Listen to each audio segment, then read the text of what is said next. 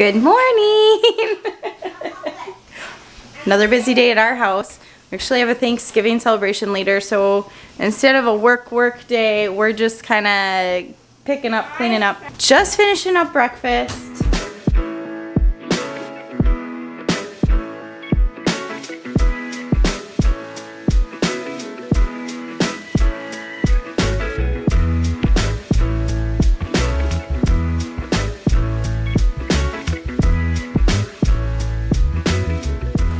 It is absolutely insane what you accumulate in a vehicle. We had our last vehicle for 5 years, and a lot of this stuff I'd rather never see again.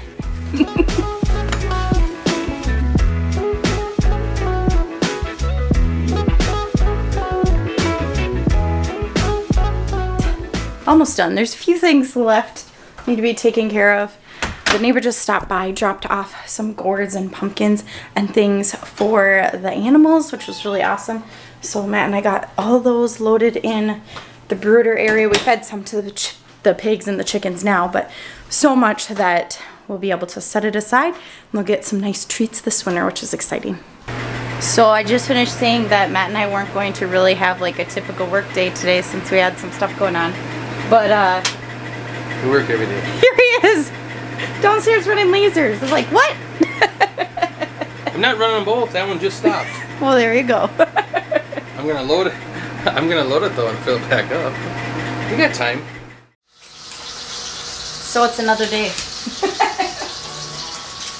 Matt's in the kitchen as usual, making breakfast for the whole darn family. What you making? Bacon, pancakes. And gonna be those laying hens out there pretty soon. You got a couple eggs. Yeah, we got 6 I think today. Well, yesterday and this morning. So I've lost track of what day we are on for this vlog, but we've got some Thanksgiving leftovers and I'm making a quick lunch. We've eaten most of the leftovers already, but does anyone else do this? I just threw it all in a pot and I heat it up, season it, whatever. We're gonna have bowls for lunch. That's basically what a KFC bowl is, right? Matt's giving me a hard time because I'm trying to doctor up these Thanksgiving leftovers. No, you're not! You're messing it all up! I was doing this before you came in. It would have been You added cream cheese! Who doesn't like cream cheese? I added like 2 tablespoons of cream cheese and some butter. What I should have added was just regular cheese, but he won't let me add it now. But I'm going to add some seasoning. Actually, the stuffing was so delicious. It might not need anything. It was so good. But you can never go wrong with cheese. How about some garlic, Matt? Cheese? Why cream cheese? I was going to do both. You're crazy. You don't need cream cheese. All you need is a little bit of butter. That's it. Just a little bit of butter. All right, Not to remind you, I made this chicken with bacon grease. There was like cold bacon grease. I shoved it in the cavity of the chicken and then I cooked it that way. I said it was Thanksgiving leftovers, which it is, but the chicken, it wasn't The chicken's turkey. from Thanksgiving. The chicken? No, it isn't. I thought you just made it. You didn't make that whole chicken? No, I made that whole chicken. Isn't that what's in it? I thought that was the whole chicken. Yeah, well, yeah, some of it. Oh, so some of it is? Some of it's from Dad's. Okay, we got it all over the place. All right, whatever. Yeah, Matt added bacon grease to the chicken. It gives me a hard time about adding cream cheese to some potatoes. It's all good. Yes, I did like the spatula from the cream cheese.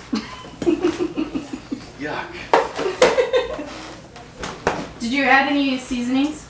No, not yet. Just wait. It's still warming up. The butter is not melted. Fine. My back we'll itches. just wait. So today we're on to another Thanksgiving celebration, and I am going to make some dip to bring with. And this recipe is over from scratchpantry.com. It's one of Becky's recipes, and she does a really great job explaining it, so I probably won't really go into it. But it's her cranberry salsa recipe, and I would call it more of a dip than a salsa because we're going to put it on cream cheese. But I have made it without the cream cheese, and I think it's just as delicious to eat with crackers. So the first step is to get our cream cheese whipped up. And I'm going to be putting the dip in a pie plate. I've kind of learned my lesson. I did this last year on a plate and it got kind of runny. So if I put it right in a pie plate, that should not happen. So all of my cookie sheets are actually being used at the moment. Otherwise I would put my cutting board in my cookie sheet and cut this so my cranberries don't roll away. That works really slick, so we'll see how this goes. I know you can use your food processor, but I just really like the kind of ruggedness of chopping it up. And we'll be eating this today. I really like it fresh and I think it tastes really good.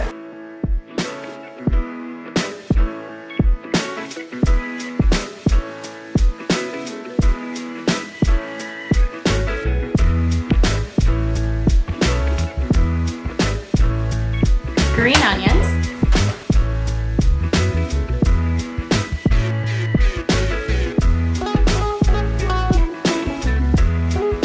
Next is cilantro.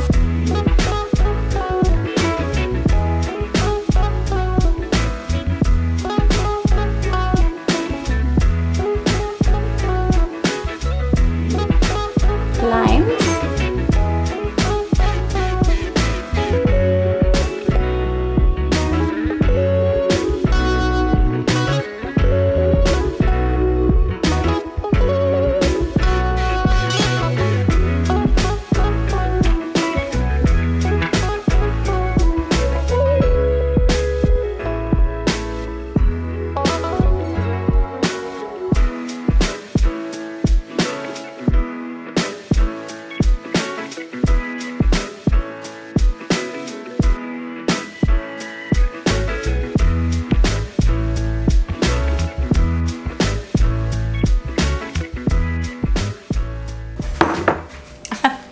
I'm listening to the crown, my apologies.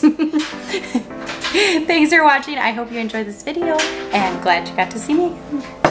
Bye.